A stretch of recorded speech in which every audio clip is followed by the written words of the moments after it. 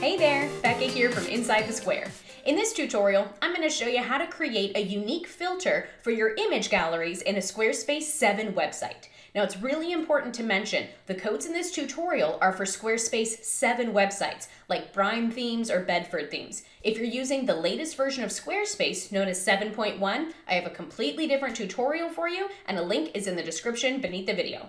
But if you're in Squarespace 7, you're in the right place. We're going to create a filter effect and we're going to combine it with a hover effect for an on-page image gallery. Now the codes I'm using today are also listed in the description beneath this video, but I'd love to walk you through them step by super simple step so you understand exactly what you need to change to get the look you're going for on your own website. Okay? So let's hop into my demo site and take a look at how this works. So here we are in my demo site. I have a slideshow gallery here at the top and then a carousel gallery underneath it, and we're going to be editing both with some custom CSS.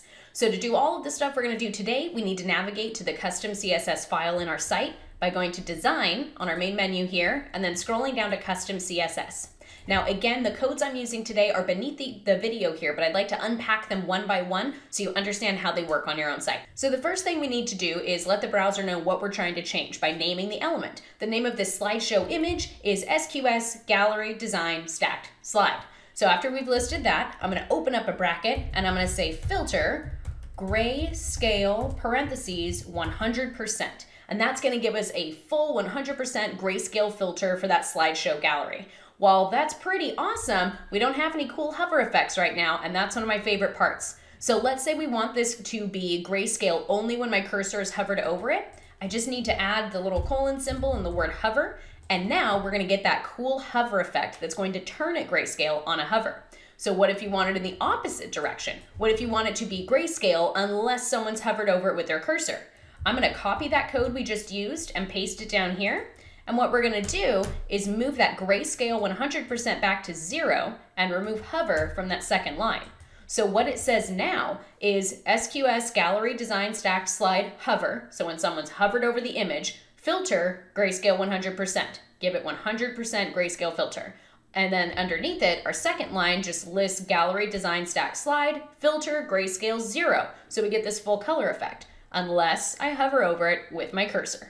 Pretty awesome, isn't it? So there are a lot of other filters you can use besides grayscale. There are cool things like hue, rotate, and invert, and all kinds of really cool color stuff. I have a whole list of them available on my site at insidethesquare.co/image. That's insidethesquare.co/image. But before you get excited about those, let's take a look at this carousel gallery as well. That's our second kind here. That has a completely different name.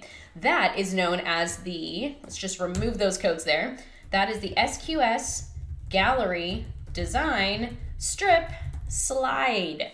And then we can add a filter grayscale 100%. Oops, I forgot my brackets there, or parentheses. There we go. Now we've got that 100% grayscale filter on our carousel gallery. You'll notice the gallery above, just fine, it's back to normal. We're just working with the carousel now. We can also add that hover effect here as well, just by adding the text hover. And now when I hover over the individual image, it's going to get that grayscale effect.